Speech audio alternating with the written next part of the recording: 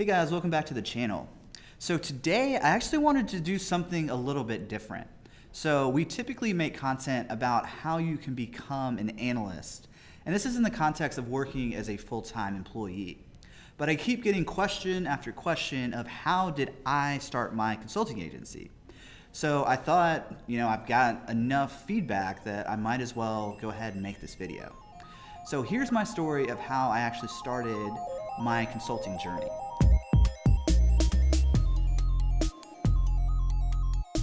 I went through an MBA where I had 3 different internships. The first 2 internships is where I worked with a massive company with a middle-level manager, and I was just doing very simple analysis within their data sources.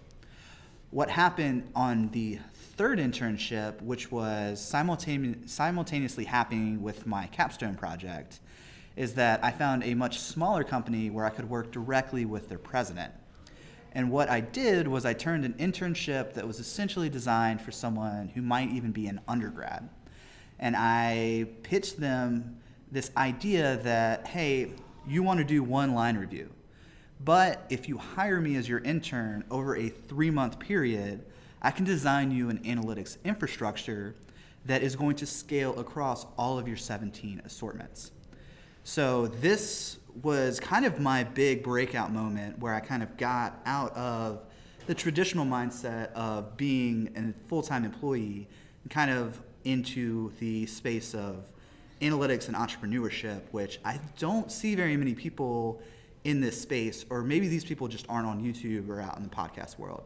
So I finished up my capstone, my analytics consulting internship, and then also my MBA all at the same time.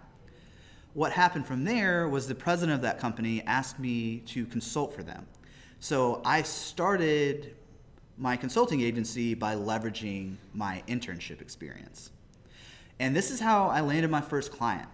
And I feel like it's a little bit of a strange story. I haven't heard anyone else going this route, but I think the lesson that you can glean out of this is that you should leverage your existing contacts to find your first client. You shouldn't go out and try to sell the CFO or CEO or CMO of some company you don't know. If you've been working in the analytics space for a while, then you probably have some big wins. And then tie those wins back to some influential people. And maybe those are the first people that you should reach out to when you're looking to start your consulting journey. That pretty much wraps up my story. I didn't want to ramble on too long, but if you guys like this kind of content, leave me a comment down below and let's discuss this. I'm open to making more iterations of this, or if you guys don't like it, I can stick to kind of the traditional analytics employee career advice.